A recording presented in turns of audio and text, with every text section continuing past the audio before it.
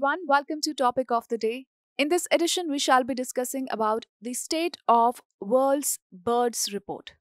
Now recently, the State of World's Birds Report, which is an annual review of the environmental sources, has been released. Now this is BirdLife International's flagship science publication using birds to assess the condition of our ecosystem as a whole. The study draws from BirdLife International's latest assessment of all birds for the International Union for Conservation of Nature data. Now, if we talk about the important findings from this report, we see a declining trend. The population of 48% of the approximately 11,000 surviving species of birds across the world is declining. There is also latitudinal variations. That is, the proportion of highly threatened species was found more in tropical latitudes, comprising 86.4%, while the number was 31.7% in the case of temperate latitudes. Now, the trend towards declining bird diversity is just as alarming in India, where recent annual trends have been calculated for 146 species. If we talk about the importance of avian species in the ecosystem, they have multiple functional roles. The services include provisioning, regulating, cultural and supporting services towards the ecosystem. There are various functional roles, for example, pollinators, seed dispensers, ecosystem engineers, scavengers, and predators.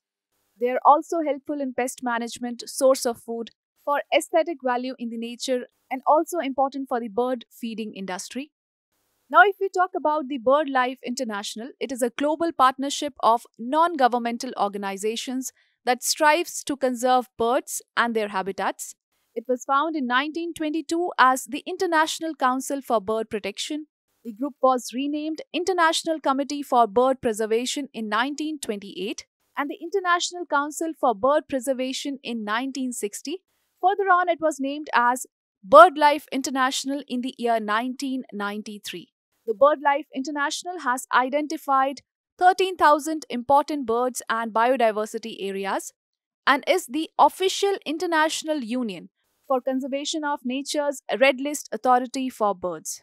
And its objectives include preventing the extinction of bird species, identifying and safeguarding important sites for birds, maintaining and restoring key bird habitats, and also empowering conservationists worldwide. Now let us take up a practice question on this topic with reference to an organization known as BirdLife International. Which of the following statements are correct? First, it is a global partnership of conservation organization. Second, the concept of biodiversity hotspots originated from this organization. Third, it identifies the sites known or referred to as important bird and biodiversity areas. Select the correct answer using the codes given below. You can write your answers in the comment section below.